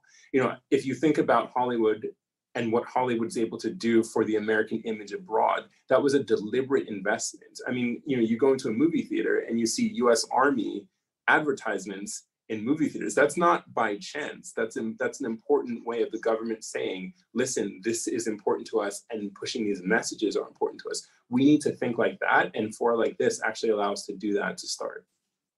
Yeah, I think that's exactly right. The way that we perceive things visually and audibly and what we read on paper are going to shift and change our impressions. I think there was a study a couple of years ago by USC Annenberg that I think it was the Annenberg School at least, pretty much noted that like something in the 70% range of perceptions on screen or read or otherwise were pretty much negative on the continent. It was drugs, war, famine, things that weren't necessarily positive. So it's exciting to see what you and others in the industry are doing to really change perceptions. And you look at Spotify and folks that are doing collaborations nowadays with Beyonce's and the Jay-Z's of the world. It's you wouldn't have thought that would happen 5 or 6 years ago, and now it's mainstream every day. But talk a little bit about kind of the job creation element. I think that's overlooked at how massive undertaking a movie production is, for instance. I know you've been involved in a couple. What can we do to help make sure that the skills transfer is taking place on the continent, so that it's not just South Africa that creates a booming production studio landscape? And what more could we do to partner and incentivize governments to think broadly about other industries, and it's not just core manufacturing industrialization? Right. And what's interesting is I think this is so much connected to the thing we were just talking about, which is the image building. I'll just tell you a story. Beasts of No Nation, which was the film that was made of my first novel, I desperately wanted for the producers, for the director, and they were great about this and really trying to make it, as true and authentic as possible. I really wanted it to be shot in West Africa, and they honored that in a sense. And, the part of me that's Nigerian really wanted it to be shot in Nigeria, but we couldn't shoot it in Nigeria because of, just risk, right? Like the bond on production was too high. And so they went and shot it in Ghana. And there are a couple of things I learned from that. One is like, there's just a whole sort of like business infrastructure ecosystem around this that is important, that certain countries have figured out, right? Around, why you would grant, for example, tax incentives, or why you would, why you really work on your image to attract these productions, because they do employ people. And then the second part of this is that, like, if you're on a movie set, right, like there are about 1,000 people who are doing highly specialized jobs, who are getting paid decently to do that work. And half of them, you don't even really know what they're doing, but they're there and they're essential to the making of the production. And there's a certain amount of that we need to really think about. How do you bring people into shoot production so you can skills transfer? And I think that's an important thing. So it's first image, so people feel comfortable shooting, giving people incentives to actually do some of that creative production. And again, we're talking about film, but this could be across the board. And then, the third is then making sure that in that production, there's a skills transfer so that you're learning, in terms of some of the technical stuff from people who've been doing this for a long time. Additionally to that, I think I would say you also have to make sure that you're not being swept along and saying that the way that these people do that is better, because innovation is so important in terms of your own homegrown industry, right? It's how do you take what you've seen around the world, twist it, turn it, as to use a term like the producer might use, freak it, right? Like freak the beat, so that you're now bringing in your own ideas and creating your own technical knowledge for the environment that you're in. And from that grows a whole new set of jobs, a whole new idea of what it means to put together, it's the essential economic package that allows for that growth. Again, if you're talking about creative industries, you're not going to employ 10 billion people. You're not going to employ, but what you're doing is, for each one of those productions or for each one of those jobs, there's so many knock-on things. So you might have now a music studio that forms because you need the soundtrack. You might have people who are doing costumes, right, and design.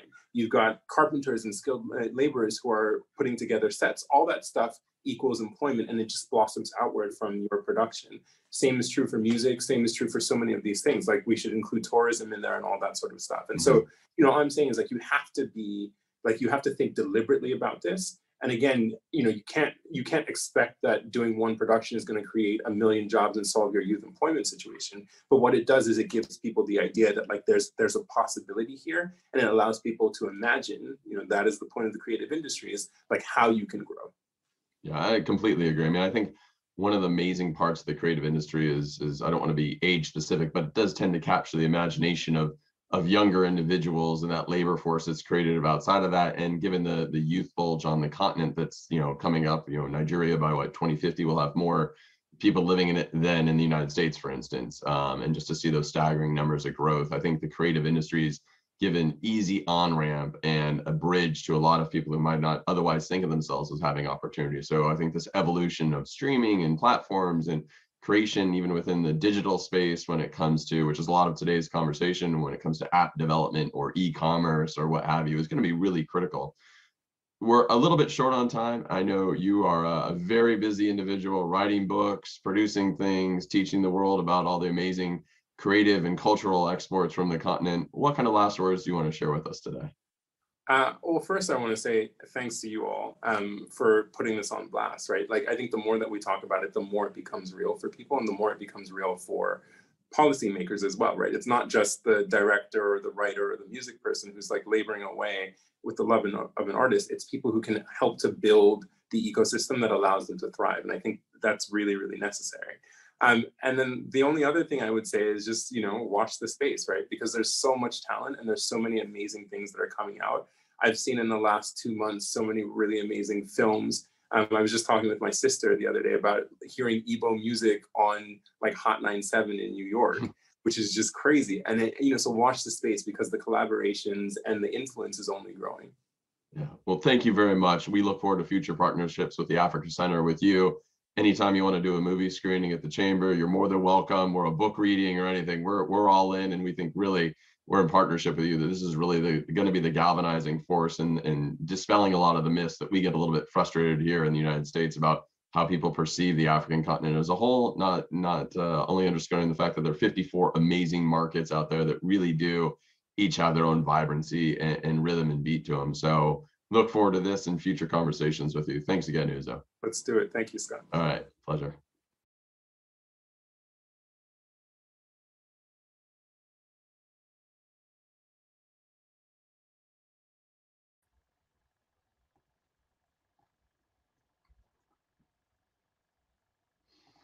Excellent. Thank you. And thanks for bearing with us as we had a little bit of a technical glitches here and there.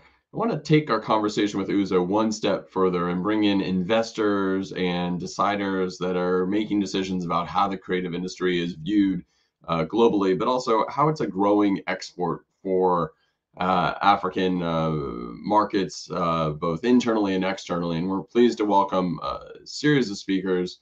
We've got impacted investors from Kapanda Capital, a member of the board of Maven Records. We've got Assistant Director General for Africa at UNESCO, and we've got the Senior Vice President of Government Relations, Incentives, and Production Planning at HBO Max, which in my mind, that's the position that decides where they're going to go do a film here in the not too distant future. So let's bring all of these distinguished experts into this next tranche of conversation, if you would.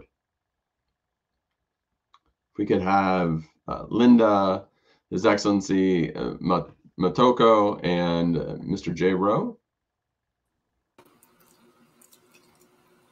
Excellent. Welcome, welcome. Thank you all for joining us today. I think what we heard from Uzo really does lay the groundwork for the rest of our conversation.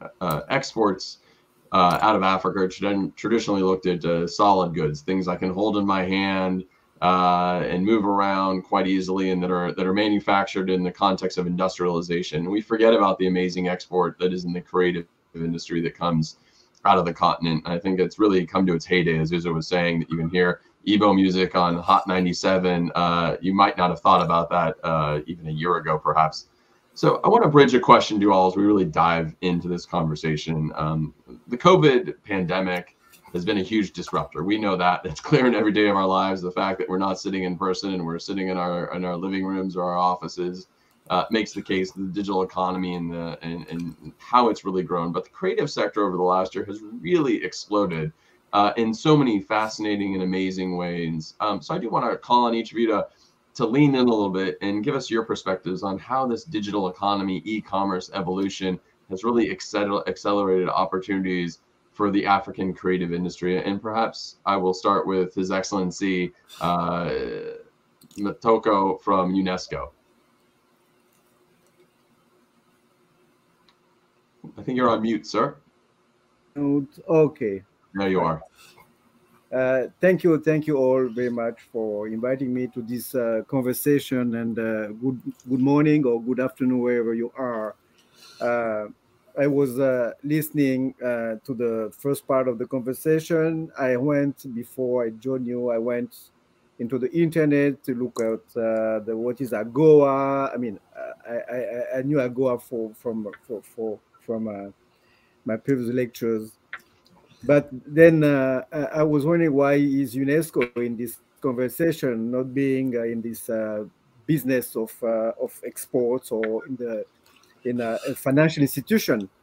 But then listening to the last speaker, I do realize that yes, we have to be part of those conversation. Those who are not actually doing business, but could contribute to with some areas, basic area, to better understand the reality out there. There is something that you have to understand about Africa. Whatever the conversation you have, this Africa is not an homogeneous continent. We look at countries like Nigeria, South Africa, fine, but you have a lot of countries that are out of the picture, the business, out of the digital economy, and a large number of the population who do not have access to those infrastructures that would allow them to be connected or to be part of this business. So, answering your question, the COVID-19 has demonstrated, has confirmed the need for the African creative scene to structure itself and strengthen its ecosystem for a more efficient creation of value chain, attracting talents and wealth-creating investments. As a way of introduction, while in Europe during the COVID-19, or United States, the Council of Fashion Design of America or the French Ready-to-Wear Federation saved the future of their creative industries by providing financial supports, public financial supports, to the artist or to the sector. How many African governments have been able to support the creative industries in Africa? Very few, if not very few countries were able to provide that financial support.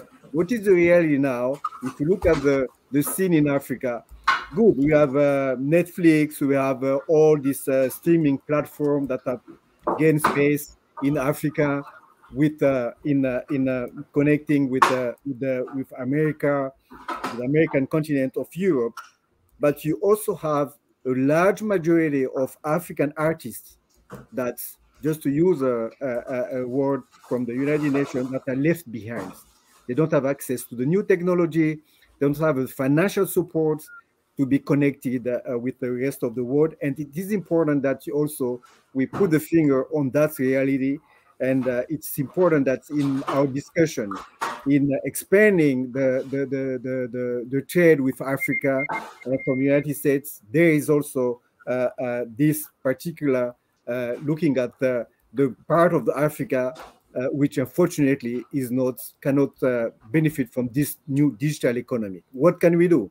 Build infrastructure, support the technological infrastructure, provide financial support to those young people, and most of them are young people, young artists. I will stop here as a way of introducing my arguments, and thank you again for inviting me to this conversation. Thank you. Many thanks, Your Excellency. Jay, I want to come to you with a very similar question. You've been ramping up production on the continent for some time. Obviously, HBO Max is seeing the opportunities on the continent. How has this digital evolution in last year's kind of rapid acceleration impacted the way you're thinking about investments, and that translates to the global markets? Thank you, Scott. And it's an honor to be here today with all of you. And thank you for inviting me. I think, Scott, first of all, I think what COVID has done, number one, is realize we're all connected right across this planet. Almost a metaphor for the way that we are, what the future is going to be like. Number two, and how are we connected? The connecting ability beyond the COVID virus is the digital commerce, right? This is how we're going to be connected. And as you look, whether or not it's a phone or a television, et cetera, this is the future. And I think COVID has also pushed us into the future in a way to realize that not only through the virus are we connected, but now digitally, this is where it's going to be. And what has occurred as a result of that is, as we all stayed home, what did we turn to? We turned to our television, we turned to our cell phone, we turned to the way to reach out into the world. And so it's clearly brought to us the reality that content is the future. It's the way we're going to connect. And so what that's happened to us is to see this incredible surge and need for what we do, and with that economic money coming into our sector in a way that we've never seen before. And out of that comes the result that we want content. We want content around the world. We want content we want to share. And in particular, Africa being one of those places which I think there's incredible intrigue with. We've had some rich experiences there across Warner Media, from Warner Brothers Features to HBO to CNN, Turner Broadcasting, all of the Warner Media content platforms. And we've had the opportunities to film in Morocco. We've been in Rwanda. We've been in Botswana with Number One Ladies Detectives. We've been in South Africa, most recently with Raised by Wolves. And it's not only an opportunity for us to bring and become a partner with people all across Africa, which I think we're intrigued with, the world is intrigued with, but it's to get the world of Africa out to the rest of the world. And I think because many of the challenges of the continent as a whole, there's incredible interest, and given the struggles that some of the continent has gone through, there's incredible stories there. So I think it's an opportune time for us to partner with people, to bring the stories of Africa to the rest of the world, and for us to work with you to build up this incredible infrastructure around this content creation, which we are right in the middle of. Many thanks, Jay. I think you're exactly right. The shifting of perceptions and the amazing impact that you all can have towards everyday American citizens, but global audiences, is how they change the view of what they think about individual countries and the collective countries of Africa, is really impactful and incredibly important now more than ever. Linda, I want to come to you. I'm going to double down, let you answer that first question about how digitization has really enabled you in the COVID environment to spur along your business as an investor, as someone who's gone to the capital markets to raise funds to invest in Africa. What's changing the landscape for you as you look forward? But I do want to come back to the concept of what's leveraging for the future. How do you take those stories? Africa's so rich in music and oral history, and how do we take those stories to the next level of export?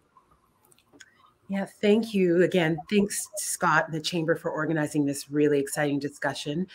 And the first thing I'd like to highlight is that COVID was something that we were extremely worried about, but we actually saw between 2019 and 2020, 80% year-on-year growth from a very already robust streaming baseline. So I think it speaks to what Jay was speaking to, the interconnectivity of the world, and really how much everyone is really seeking to hear these stories and just hear the music.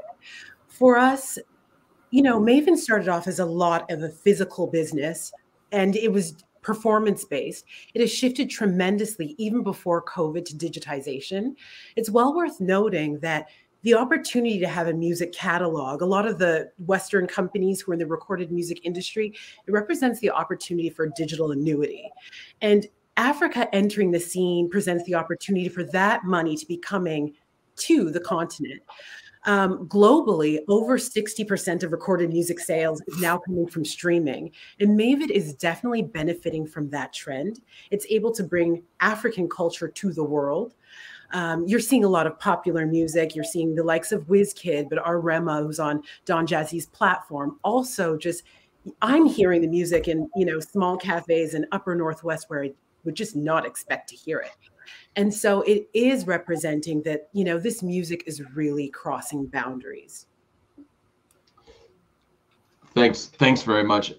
Looking a little bit down the road, how do we capture more of this new export? Linda, how do we drive next generation of cross-border investments between companies like yours and Maven? You know, between what HBO's done, what we hear about Netflix, and what you all have done, you know, it's a great starting point, but more is out there, as Uzo was alluding to in our conversation. So how are you judging future investments on the continent now that there is this much more connected universe? Yeah, so for us, some of my suggestions and some of the things that would help our business in a very pragmatic way, some of them seem very basic. The first thing is our performers need to get out to the world in order to perform and have that live connection with their music. So some of it is as simple as visas. Now, our main markets right now, where we're seeing a lot of our streaming revenue come from, of course, are the United States, France, Canada, and we hope in the future for a lot of the revenues to come from streaming revenues to come from across Africa. So as many of our previous speakers alluded to, it is investing in that physical infrastructure that will actually make listening and streaming our music cheaper on the continent as well. So we actually are very excited for when that comes to bear. Excellent. Thanks so much. I think it's a great pivot back to you, Jay, and I'll come to you, Your Excellency, after Jay. You know, Linda's talked a little bit about that investment needs to be made in infrastructure. Obviously, we won't talk about what's going on in the Port of Los Angeles and the backup there. But what are the investments that governments and the regulatory environment that you all look toward when considering investments in the production facilities and the skills development? What are the tangible and intangible benefits that those investments deliver? And how can the business community help to support the greater growth of the production value and investments in the creative industry from where you sit at HBO Max? Great. Thank you, Scott. Yes, and there's a couple themes that have been coming through this morning that fall right into this. First, there's incentives. Our sector is driven by incentives, and South Africa in particular, but other parts of the continent well have stepped into the incentive world. So when we see an incentive, we realize that the government, it sends a sign out to the rest of the world that we want to invest in your sector. We want to become a partner. So number one, a stable incentive is helpful. It's not absolutely necessary, but it certainly is a number one. It is one of the things we look for. Number two, we look for strong infrastructure, and people have talked about infrastructure. What's interesting is people often think of infrastructure in the bricks and mortar side of things, which is really what our industry is about as well. We need stages to film in. We need equipment to work with. We need trained crews. And we cross a lot of different skills and craft sectors. So infrastructure in our business actually is very wide reaching and rarely developmental.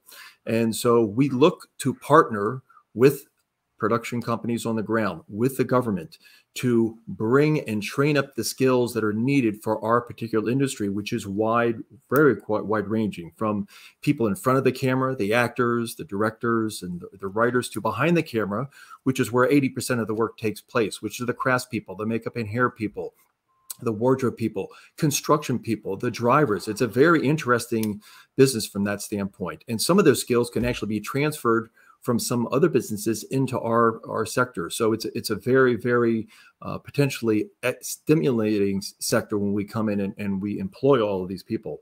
And then the government support, we look for the government support, not only as Linda was saying, with visas, getting people in and out of the country. We look for government support to help with the bureaucracy, helping us with locations, helping us with what we need in order to have our very dynamic business work. So we look at this as a partnership with the government, with companies on the ground to support us and work with us in a way. And when we bring our shows there, and some of them international, at the same time, hopefully working with local content, it is a skills industry where we train people up very quickly. It is a craft business that way. So again, the theme of partnership and infrastructure, very important that way. And we do this everywhere we go. So we want to partner with people more across all of Africa so that we can bring your content to the world, as well as being able to come and film our content in your continent. Jay, I think that's an incredibly important point you made there about the job creation element that comes from the creative industry. It's not just the person you see on the screen, it's the thousands, literally thousands of jobs behind that one scene they're going to get recorded, or behind that record studio label that's coming out with its new opportunity because of the concert scene behind it, the live performance that Linda talked about. Your Excellency, Matoko, UNESCO came out with a really powerful report over the last number of months, talking to the dollar and economic impact that the cultural and creative industries has on the continent and the potential area for growth. Could you give us a little bit of flavor as to that report, where it's going, and how that might shape decisions by a Linda or a Jay and their respective industries as they look towards future investments? Yes, thank you again. But let me add another dimension of what was your first question. Something in Africa which is really missing. It's the legal vacuum. I mean, that under intellectual property rights in many countries of Africa, our artists do not know how to protect their properties, and were many cases of plagiat or just people using the African music, reproducing without the consent of the authors. And that is important also to underline that in America, for example, there are laws that protect the artist. In Europe too, and we don't have in many countries in Africa those laws. So that's one dimension that I think that we should invest on, and training also the African to protect their own industries. On the report that we just recently launched on the African film industry, we know how much this industry is growing up to Africa, and we know how much African love very much the movies, but we very few of us do know actually the reality of the African. We know about Nollywood, we know about Netflix. As I said at the beginning, Africa is not only one continent; it's many continents within one space, and that report shows that there are different realities, but basically it is a promising industry that probably you from United States should support, not only from the big industry or like Nollywood, which by the way is the second employer in Nigeria, but also small movie industries that are going up in Africa. And the report proposed 4 strategic developments and models. The first one is, of course, the Nollywood model, which relies on commercial, homegrown markets. The second one is the author model, which is driven by a vision of cinema as an art. The third one is a service model, which developed by servicing the global market, and this is also interesting, very interesting. And the fourth one is the festival model. We know of the FESPACO, which is taking place right now. There are many other festivals taking place in Africa which are not promoted, and where you have a lot of creativity from African authors, and that needs also to be highlighted.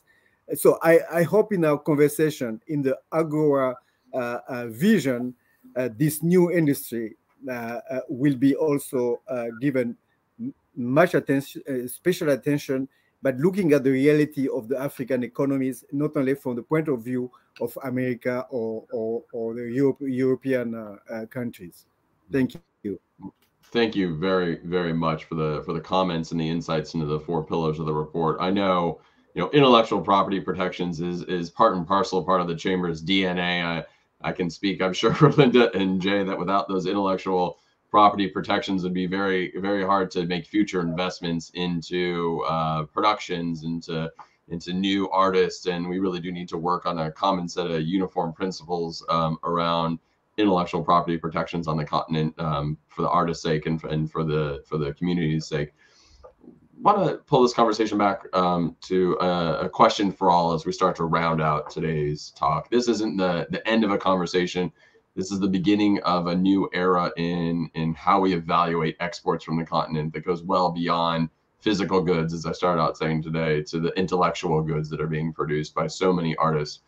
What is it that governments can do to look at and establish a greater utilization of either it's AGOA or other market measures to get you all to do more production value on the continent? Because at the end of the day, it comes back to jobs and skills development and creation for no matter who you are, right? If we can't create a job, if we can't build that skill set, we're all a little bit worse off for the world. And I know every time, Jay invests in a production in the continent, there's theaters back in the United States that are off takers, which has jobs created around it. And there's production facilities, there's marketing, there's a global audience. So where do we take today's conversation to the next level? How do we as a business community look towards this non-traditional field of the creative industries to really, expand it to the next level? What is it that the private sector can do to partner with you? I'll start with Linda, go to Jay, and end with Your Excellency. Yeah, for us, when we speak to our partners at Maven Records, for a long time, governments on the continent didn't take the creative industry seriously. They thought it was, play. I think now we're starting to get interest from even the Nigerian government in how to really help develop the skills that Jay was speaking to. Maven has been an engine for job creation, especially in the last 3-4 years. It always was, but even now with this increased investment and the increased amount of revenue coming in, programs like Maven's Future 5 are seeking to really partner and educate the next generation of creatives and professionals that surround the creative community. So I think that's one piece.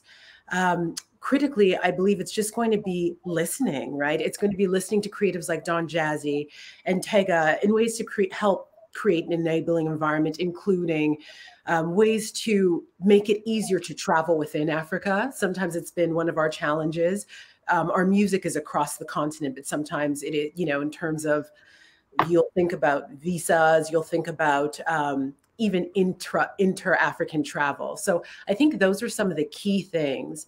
But, generally, I think the government is really starting to understand the value that the creative industry has to offer as a partner. And we are excited to partner and work with the government. Excellent. Jay, I'll turn to you, and then I'll come over to His Excellency after that. Sure. I think there's 2 things that I want to emphasize. One is that we are a business, right? And I think traditionally people think bricks and mortar. And the reality is you can think of each production as its own bricks and mortar business, right? And we will spend anywhere from $10 to $100 million per season on a given show. And all the employment and all the infrastructure around that is what we need help with, right? So we need help with having those companies that are established. We need to know about them. We need to be able to get people in and out of the country. So I think the big key takeaway I want people to think about is it's not just the artist in front of the camera, as Linda's saying. It's the infrastructure around this. And this is big business now. We've turned into a multi-billion-dollar worldwide business. And every single one of my productions, I have to decide where I'm going to place that production in the world. And so when I have a good experience, and there is a history of good experiences across Africa, that we want to continue partnering with everybody to develop that. So, and you know, a couple of analogies, it's like a sports team, right? Sports teams travel around, but we embrace the sports industry. And so we need that same kind of promotion and partnership that way. I think the other thing too, which is really, and I don't want to finish the morning without saying this, is that, you know, a successful production becomes literally an advertisement for that part of the world. And we have a rich history, Lord of the Rings in New Zealand, Game of Thrones in Northern Ireland, even #1 Ladies Detective in Botswana. You know, when we have a successful show, Raised by Warriors right now and Warrior, people want to know where it was filmed, right? There's a buzz about especially local content produced films these days. So that's the kind of upside you have when we have a successful production, but it's about the business. It's about us coming there and being able to deal with people in a level playing field business environment. So anything that you would do for other sectors, think about that in terms of our sector: skills development, stable incentive, stable infrastructure. So I think it's just important for people to think about us as a business, a billion-dollar business, which can stimulate so many parts of the economy from an economic standpoint, as well as get out to the world, the culture and who you are, and literally becomes a great signpost for any country across the entire continent. You're exactly right. Tying the cultural elements to the actual dollars that are being spent has to be done in a more meaningful way for governments, so that those incentives are met for all industries under the creative. That's a wonderful way to end as we move towards Your Excellency. From a UNESCO standpoint, similar variation. What can you all do to help support what Jay and Linda are doing in their markets respectively? I think in a few words, I mean, what's happening in Africa. I mean, first of all, the positive thing is that there are more and more awareness from the governments of the importance of the cultural industry into the development, and more investment are being public investment are going into into culture, broadly speaking. But there is one thing that we can do to help the creative industries and take it out of the informality. Too many artists or producers are working in a small corner and are fighting to get into the open space. And let's find a way to get all this creativity out of the small room or a small space where they are. We need to open Africa to the world. We need to get those informal economy to a more formal and structured economy that can compete with the rest of the world. I think that's the final thought I want to share with you. Excellent. Well, thank you, Your Excellency. I think that's exactly right. That big transition from informal to formal sectors is really the key to Africa's growth and potential, and putting those dollars on paper that people then can plan around is going to be critical. I do want to thank each of you. I want to welcome you back for a future dialogue on this. I think we can go much further and take more examples and bring in different sectors and support mechanisms. I do think the U.S. government needs to be more aware of the positive impact the creative industry is having on the U.S. economy, on a host of societal issues as well. And I really implore you all to continue the good fight. I think it's an amazing sector that we need to really bring to the forefront. So thank you again, and we'll make sure to bring the consistency application back for Jay and Linda to all the governments, as well as on the IP protection. So thank you. Thank you, Scott. Thank you. Thank you. Well, on behalf of the U.S. Chamber of Commerce, I want to thank all of today's distinguished speakers, business leaders, government speakers. It's really been a fantastic conversation to kind of break away from our traditional AGOA conversation about the market access to what is the future of the market. And I think that was very well laid out today. I do want to thank personally Alessandra Walsh on the U.S. Africa Business Center's team. She really is the glue to making sure events like today's come together smoothly, as well as Nick from our events team. Thank you both, as well as the rest of our friends and colleagues. I want to thank again the Department of Commerce, Minister Betty Maina, and our friends across many time zones. We're encouraged by the future of AGOA and the role that the digital economy will play, creative industries. This is a really sign of opportunity. I really like what Jay said there at the end about we have to align the impact that this is having on our visual perceptions of Africa, as well as the economic one. When you think of hundreds of billions of dollars of investment over a 10-year lifespan of a movie industry, television production, music industry, it's really an impact that is overlooked on many days. I want to remind you all that coming up at the December 6th and 7th timeframe, we'll have a 2-day digital economy summit focused on Africa. We'll bring in policy dialogues. We'll have a digital startup competition for all of our friends and family in West and Central Africa, something we did last year in Nigeria, where we provide a platform and a stepping stone for startups that are having a societal impact to make a bigger voice be had. But thank you again on behalf of the Chamber and our collective family around the continent, around the world. We look forward to our next conversation with you. Thank you.